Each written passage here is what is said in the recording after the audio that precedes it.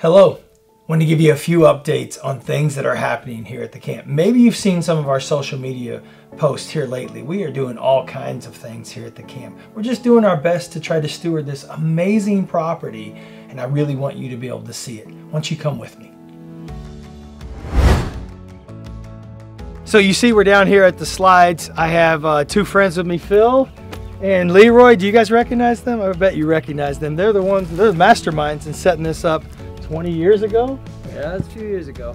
And they're so gracious to come out here and help us today as we're just getting everything adjusted correctly. We put 2 new pumps on thanks to the Cunis team, and this thing's going to be operational really soon. So just one more thing that we're doing here at camp.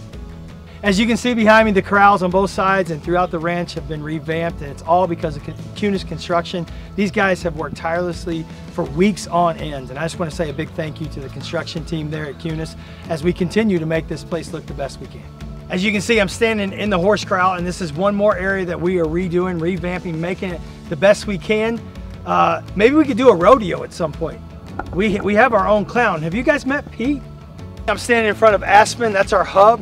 You can see it's not the same color that it used to be. Don't worry, we're not getting rid of Timberly Brown. That's still our color throughout the entire campus. But this building was in a lot of disarray, so we had to paint it, fix it up. We were like, let's just make our hub a tan color. But don't worry, Timberly Brown stays, I promise. You can also see that there's a bunch of antennas here, and that's so that we have Wi-Fi signal throughout the entire property. Speaking of Wi-Fi, let's check this out.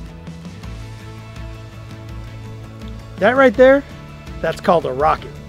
We use that to be able to get Wi-Fi to that side of our property, which covers the ranch, it covers housing for our staff. It's really awesome.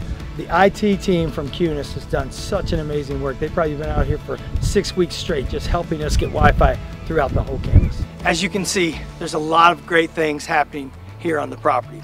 Huge thanks to everybody that's coming, jumped in, especially the Cunis group, who's done everything they can to try to help get this property up to the level we want it to be. Outdoor education ends today. We had a great season. Now we're gearing towards summer. We can't wait for that. Grounds are out doing their thing to get everything ready. Hot water heaters have been replaced. Some of these are from the early 80s.